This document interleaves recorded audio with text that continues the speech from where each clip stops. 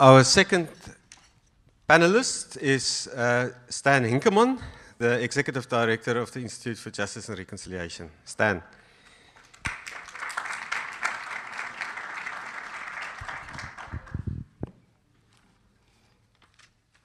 Thank you very much, Dion. Good morning to all of you. So I'm going to reflect on one point that the Chief Justice made during his talk, and 2 points in the question and answer session, because I think the question and answer session was quite rich. So let me start with the first one that he said during his talk. He made the point that we need to find solutions together. And then he followed that up by saying, we are all to blame.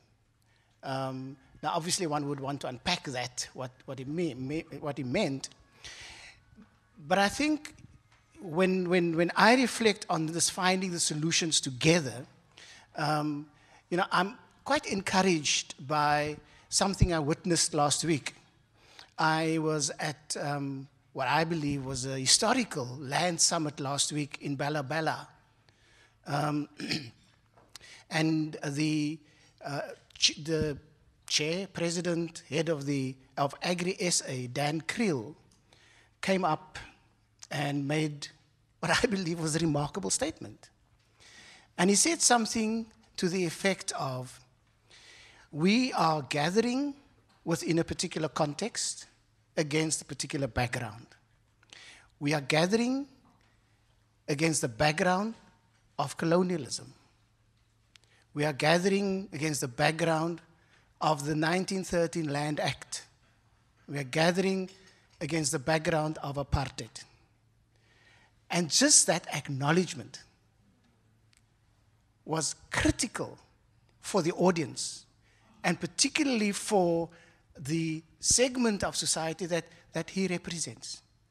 And similarly, I think, that level of acknowledgement and honesty is important for every single part of the society. The Archbishop or the Chief Justice spoke about the fact that we need to do brutal self-introspection. Now, one could have just said introspection, but I believe that him having said self-introspection just makes it so much more important. So that's the first point.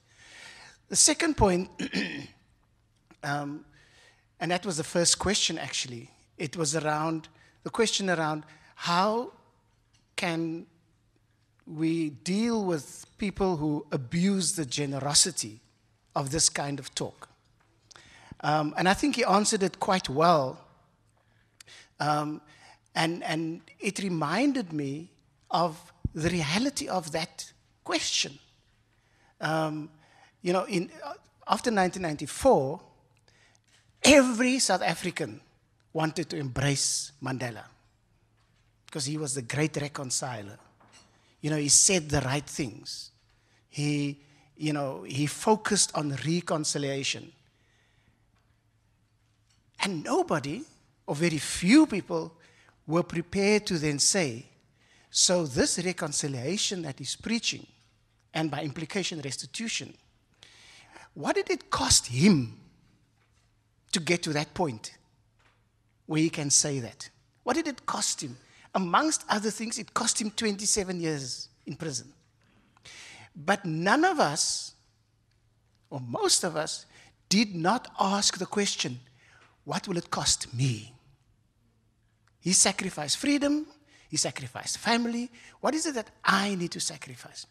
And 10 years, in fact, less than 10 years later, when Archbishop Tutu called for a 1% wealth tax, he was almost crucified. And I think that's something that we as South Africans must interrogate. This issue of, that's why I said it was a pertinent question. Abusing or taking advantage of the generosity of talks like this morning. And then I want to just say something on what he said about the land issue, which is kind of the hot topic. And I want to make the point that in a bizarre kind of way, there has been some kind of land restitution. And I say bizarre deliberately. Because since 1994, the highest percentage of millionaires in South Africa came from property development. Property development. And so the restitution went the wrong way, because we know who are the property developers by and large. And I think there's something to be said, not just about land in general, but also about what's going on at the moment around property, around the whole thing that we're seeing around us, gentrification, where people are forced to move out of traditional areas again. And then I want to close, because I got my sign from Marlon, with a quote that is at the moment probably one of my favorite quotes. And John Scar said the following: "The future is not some place we are going to, but one we are creating. The paths to it are not found, but made. And the process of making them changes both the maker and the destination." And if we want to have a restituted South Africa, a restored South Africa, we'll have to make that path. It's not there. We have to make it. Thank you very much.